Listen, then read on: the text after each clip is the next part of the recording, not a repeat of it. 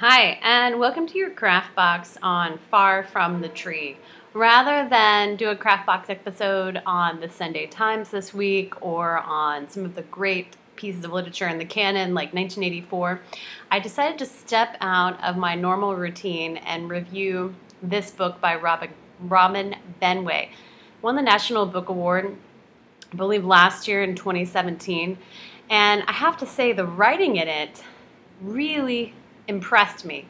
So I'm going to be talking about some of the craft moves she makes here in this video. So let's start with the basics of the plot. One of the biggest things that sets the story in motion is that Grace, who is finishing up her junior year of high school, has realized that she's pregnant. And when she realizes that she's pregnant, it's very late in the game. She says here, by the time Grace realized what had happened, she was in the 5th day of her 2nd trimester. The baby was the size of a peach. Grace looked it up on Google. So this is actually already a very impressive writer's move in that it is the kind of thing that a junior in high school of this generation would probably do, is, look it up on Google and then really be drawn to something like the size in comparison to a fruit.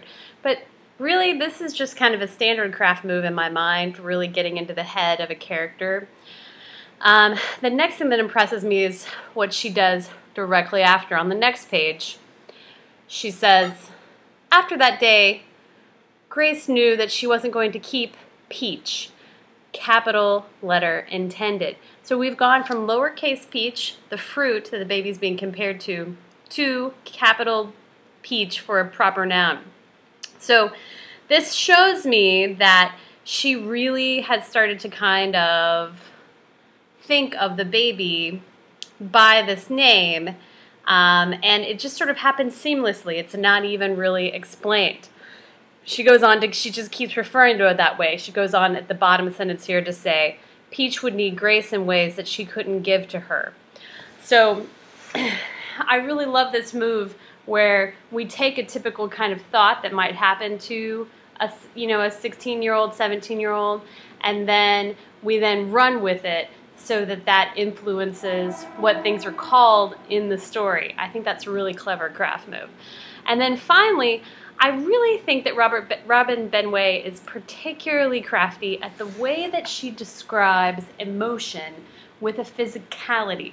I'm regularly talking to my students when they're writing narrative that, or even when they're doing describing personal anecdotes in nonfiction text, that they often, when they describe emotion, you get things like the heart beats fast, that she was like an alarm going off. These things are very common, and people are not really sure how to describe emotion outside of the most common ways.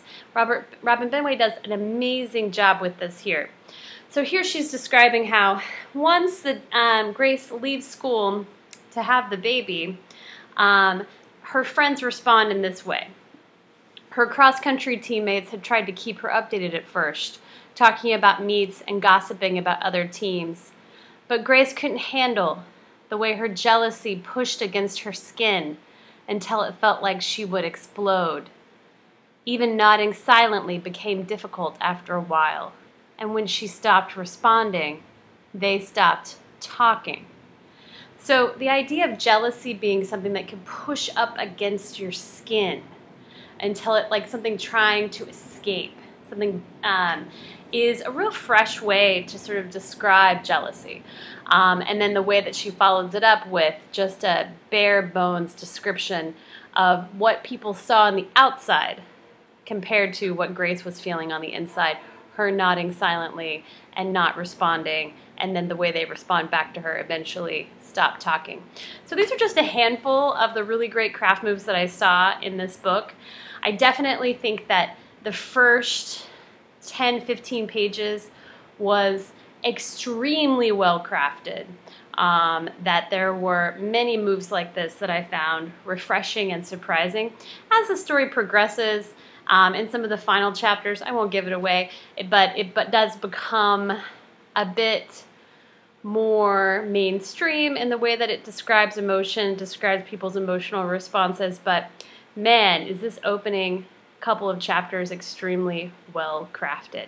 Thanks for tuning in to this week's Craft Box. Feel free to subscribe or like or dislike or comment. Is anybody out there? Somebody do something. Thanks.